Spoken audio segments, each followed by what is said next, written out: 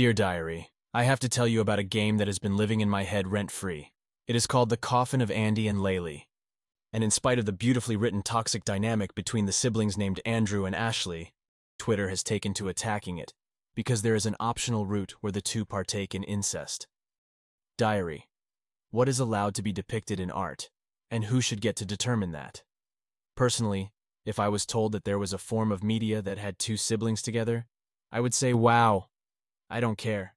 Even then, I understand why people have reservations about it, and it should be those same reservations that lead them to appreciate this game.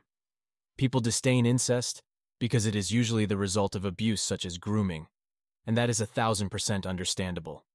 Sometimes people just don't like it because it increases chances of genetic defects. But even the thought of gay siblings together sends people in a tizzy, so it isn't just that. The existence of that kind of relationship is usually an indicator that something is wrong, and that is certainly the case with Andrew and Ashley. One is a girl who is neglected deeply by her parents and betrayed by those who surround her in school. She is failed at every turn except by her brother, who she clings to and harms. This wears away at parentified Andrew, who becomes codependent on his sister, especially as she realizes he is her only rock. This nuance is not often discussed when you bring up the game.